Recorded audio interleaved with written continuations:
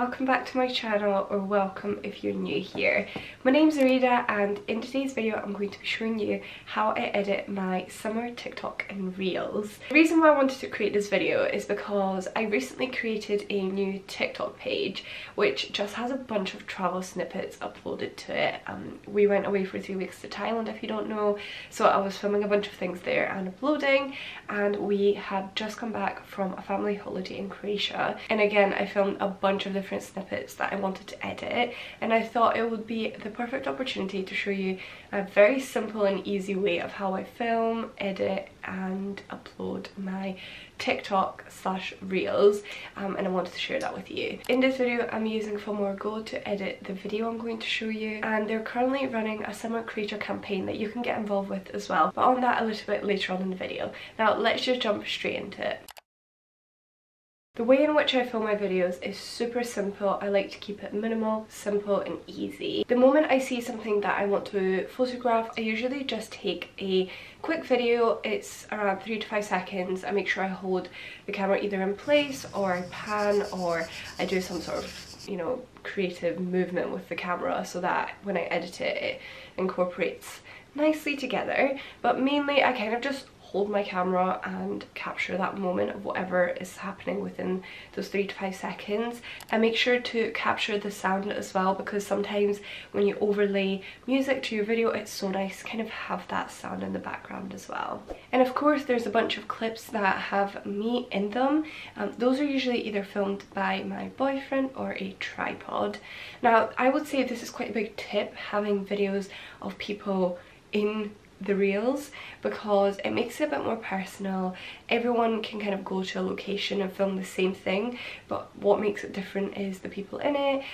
So I always love seeing kind of people within reels and TikToks, so I always make sure that I'm either in it or people that I'm with are in the videos as well. I mentioned tripods. I have 2 main ones that I use that are kind of big stand-up ones, and then 1 or 2 smaller handheld ones. For reels I mainly use my kind of bigger ones. So this one is a super basic Amazon one.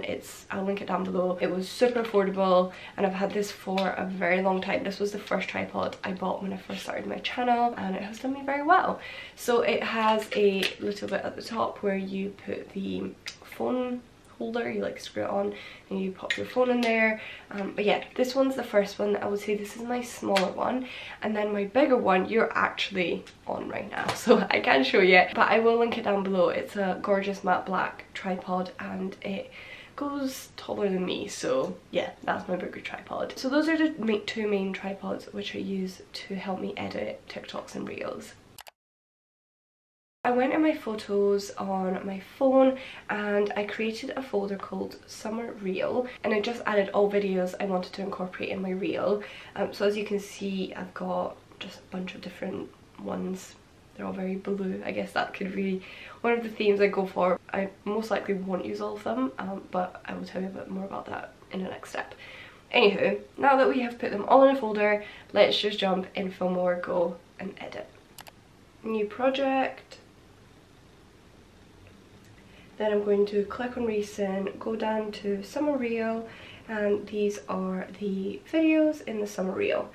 Some of these videos are actually live photos which I've exported into video. You can do this through the app, or you can actually just do this through photos, which I always find the easiest. You just go into settings and then export as video. Super simple. So I'm just going to select all of them.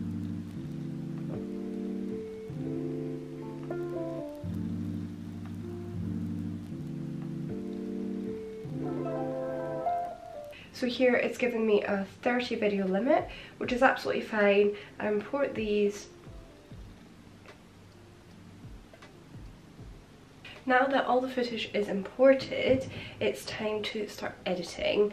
Now the first thing I like to do as soon as the footage is imported is pick a song, because I tend to edit to a song, if that makes sense. So when there's like a beat, then you know the scene changes and things like that. My one tip about music for TikTok and Reels is when you're scrolling through either, if you hear a song you like, just save it And then it's so much easier when you're actually editing your own TikToks because there's a bunch of songs that you've already saved and you love. Now that I have chosen a song and all the videos are imported in FilmoraGo, it's time to order them and make sure everything kind of fits well aesthetically and just make sure everything kind of goes to the beat. The best way which I like to edit my videos is actually just making every single one 0.5 seconds long. I just think it always creates such a cool effect and it's like super quick. So that's actually what I'm going to do.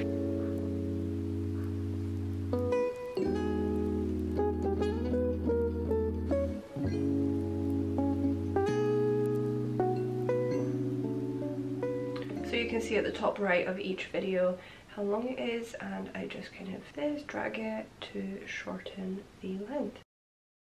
So once I do this to every single video, then I watch it through and listen to the music, and if there's any specific beat drops, then I just edit specific videos to be a bit longer or a bit shorter, just depending on what fits well. This one I'm just going to zoom in.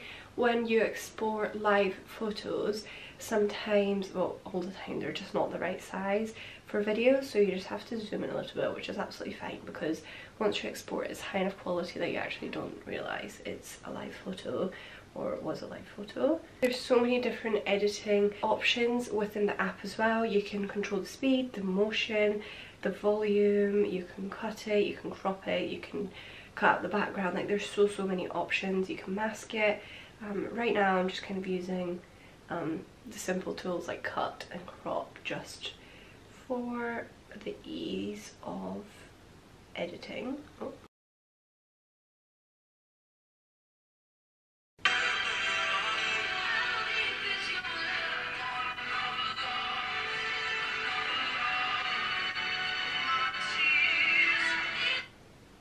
Well, I think it's quite cool. I'm not 100% sure on the song.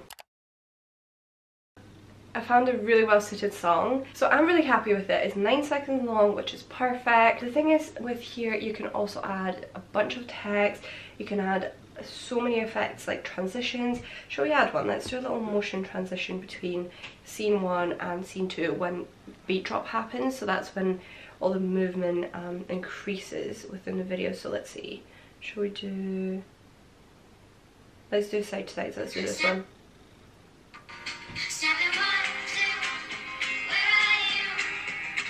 That's fun. For now I'm happy with it, so when I go to export it, I just click the 720p up at the top, and I'm just going to click export, save video, and then that will just take a wee bit of time to export.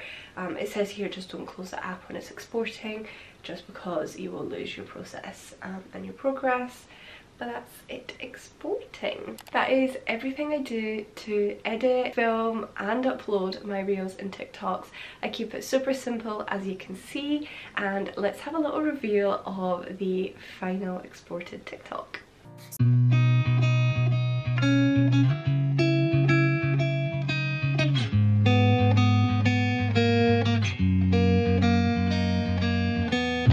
Mention that you can also get involved with their current video creator campaign. I will link the hashtags down below that you can use, and you have the chance to get featured on their social platforms, which I think is super fun. So get involved. You've got until the 22nd of August to get involved with that. Thank you so much for watching. I appreciate you guys so much and love you so much, you have no idea. Thank you so much for liking and subscribing and commenting. It's been so amazing just reading everyone's lovely comments, and I'm just like in a happy bubble. Hit that subscribe button down below so you don't miss out the next time I upload, and I will see you very soon with a brand new video. Have a nice rest of your day, guys.